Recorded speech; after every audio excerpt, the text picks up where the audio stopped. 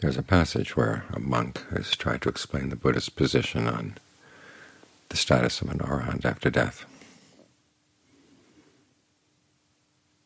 We all know that the Buddha refused to say whether the arahant existed or didn't exist, or both, or neither.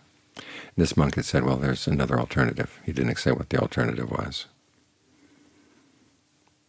He mentioned this to some sectarians, and they said, well, that's not what we've heard from other Buddhist monks. You better go check that with the Buddha. And so he does.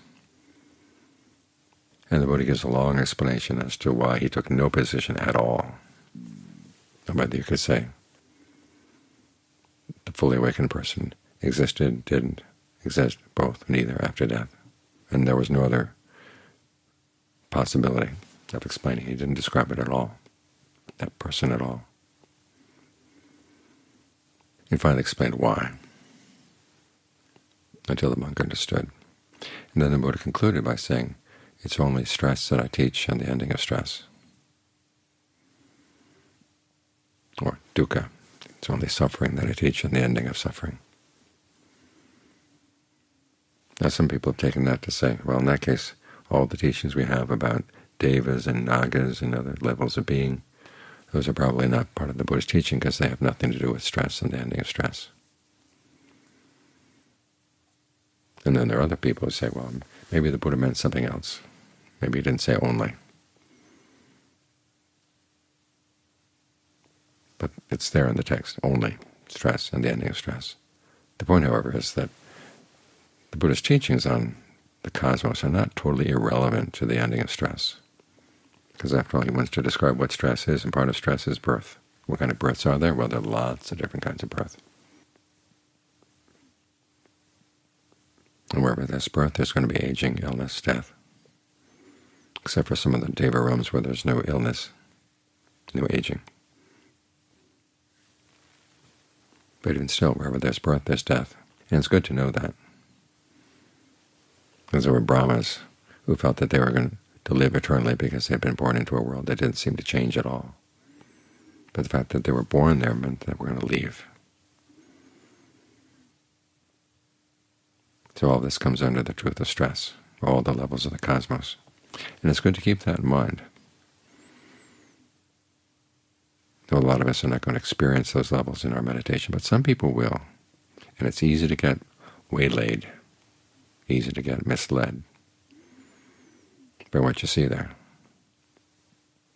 You think you've attained the goal, when it's simply a level of concentration, or it's one of the sensual levels of pleasure.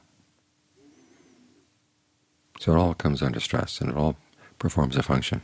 And it's good to notice also when the Buddha talks about cosmology, he doesn't talk about it in a lot of detail. It's a sketch. It's just a sketch, just enough to get a sense of this is one of the possible rebirths, and one of the things that we're trying to grow out of, trying to go beyond.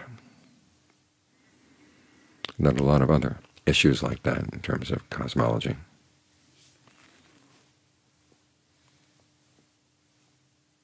That the Buddha taught because they were relevant to the issue of putting an end to stress, and he taught them only from that angle. Didn't go into them beyond that. So when we look at his teachings, remember they're all relevant. He once stated that the only things he would say would be true and beneficial and timely. And when he laid out the different permutations of those three tests, the idea that something could be beneficial but untrue just was not even considered as a possibility. There's no room for useful fictions in his teachings. Though for us, we don't know. As long as we practice and haven't encountered any of these things, we can just file them away for future reference. Focus on what we're doing right now. But file them away with a sense of appreciation, that there was someone who actually went to all the trouble to find all this, and then to teach it. There's that other story in the canon where the Buddha, after his awakening, was thinking about teaching, and he just saw how difficult it was going to be. Because think about it, he was going to set out a Dhamma and a Vinaya. And the Vinaya especially was going to be difficult because he's going to be fighting with people's defilements. Of course, setting out the Dhamma, he was fighting with people's defilements too. People took umbrage at what he had to say. They got upset by what he had to say. And they would come and they would argue. Now, in some cases he saw that they were sincere in their arguments, and he would engage in debate with those people. But there are others who were just out there to cause trouble. There was one guy who would go around, and one day he said to himself, "I'd like to go and stir up some trouble. I'll find some contemplative, and whatever he has to say, I'll argue with it." There's a lot of that in the world. So a guy came to see the Buddha. The Buddha put him in his place. And think about it, here's the Buddha who went through all that trouble to gain awakening. And he could have not taught at all. After all, once you gain full awakening like that, you have no debts to anybody. We sometimes think about the kindness of our parents, the kindness of our teachers. And part of the mind is say, well, they had to be kind to us.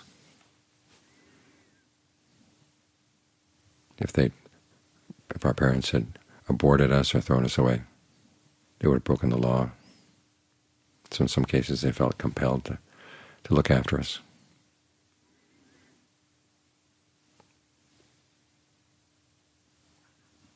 But with the Buddha there was no compulsion at all. There was no debt at all that he had to repay. That's what the whole point of that story is. He thought of not teaching after thinking about all the difficulties. And one of the Brahmas was upset. Oh my gosh, here he's gone to all this trouble to gain awakening, now he's not going to teach. So he came down and invited him. He said, there are those with little dust in their eyes. They will understand the Dhamma. So the Buddha contemplated that and said, yes, there would be. And so out of his totally pure compassion, he gave us the teaching. He spent 45 years setting up the Dhamma, setting up the Vinaya, setting up the monastic Sangha, teaching people to become members of the noble Sangha, so the Dhamma would last long enough. Here it is, 2,600 years later, and it's still with us.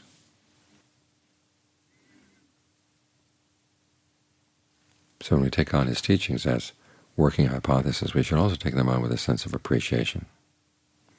All the trouble he went through to bring us these teachings, to find these things out.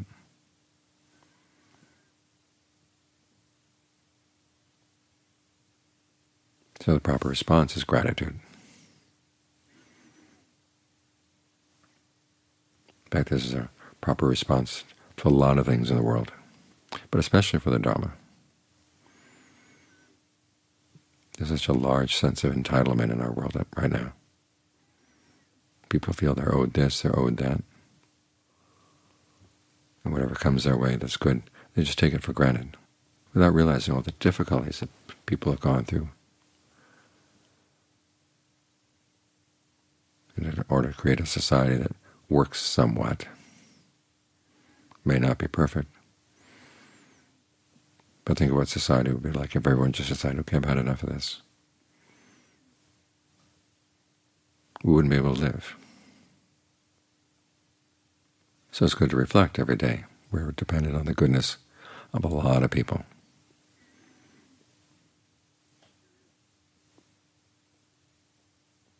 The fact that there was someone who went to all the trouble of going beyond just making sure that we could live together, but we could live in such a way that we could find meaning in life. Because after all, we engage in so much needless suffering, and we cause so much needless suffering. And we fight one another over that, creating more suffering. So here's the Buddha coming to see how to find a way out. He's found the way out. He gives us the way out. And a lot of people don't appreciate that. Remember the case of Ajahn Mahabu in Thailand. He went to so much trouble to defend the forest tradition, to defend the Dhamma. And there was actually someone who tried to kill him one time. You can imagine what he felt. He didn't owe anything to anybody. It was out of the pure goodness of his heart that he taught. And there are people who took offense. Of course, there were people who tried to kill the Buddha, too.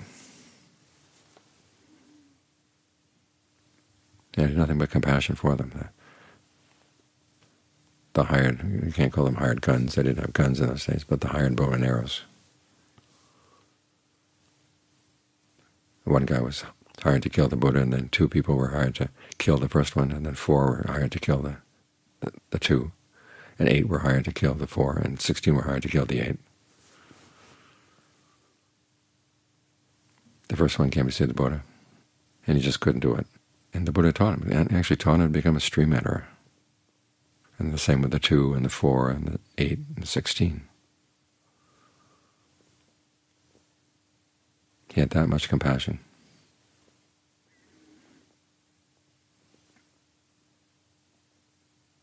So it's good to reflect on that as we practice.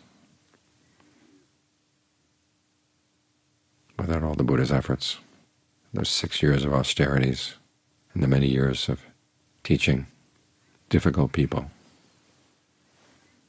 just so the Dhamma and the Vinaya could be established. And here it is. And it's free. So we should be overwhelmed with gratitude and practice accordingly.